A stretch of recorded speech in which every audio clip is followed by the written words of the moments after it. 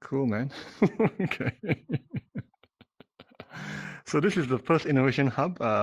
Ruben from part of the Perth office set this up and told me about it. And have you tried enabling hand gestures? Okay, so there's a little tutorial under like hand enablement, right?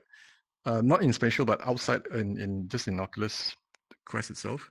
And then once you enable that, it freaking works. I'm not even holding the controllers. I'm just like, yeah, I'm using my hands. Yeah. Correct. It's basically got some gestures for like teleporting. I'm just trying to work out how to get rid of icons and stuff. I've got this. I'm not sure. Can you see this note thing that's floating around near me? Yeah. Interact with it. Okay. I don't know how I can dismiss it. Okay, done. Okay, yeah.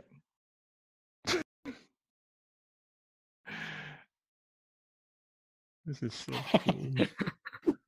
Wait, how come you look like you? Oh yeah. No, under your profile, there's once you add your profile, once you set your profile, there's an option for you to upload a photo, and it'll basically scan your photo and turn When into I this pressed it, it exited the app. You look like a faceless blank generic. Yeah. We need to record again once you've uploaded your profile.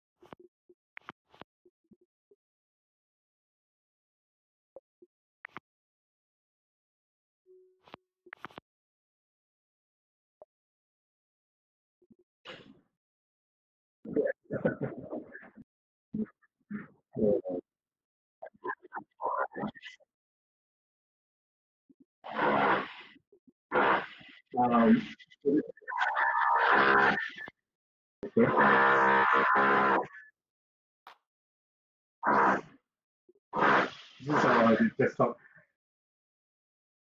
spectator join, I think.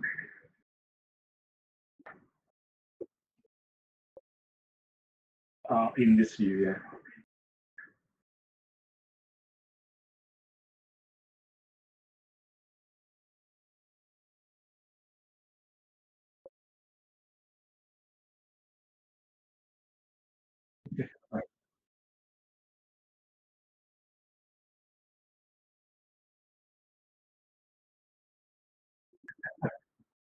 Might take a while for us to figure it out.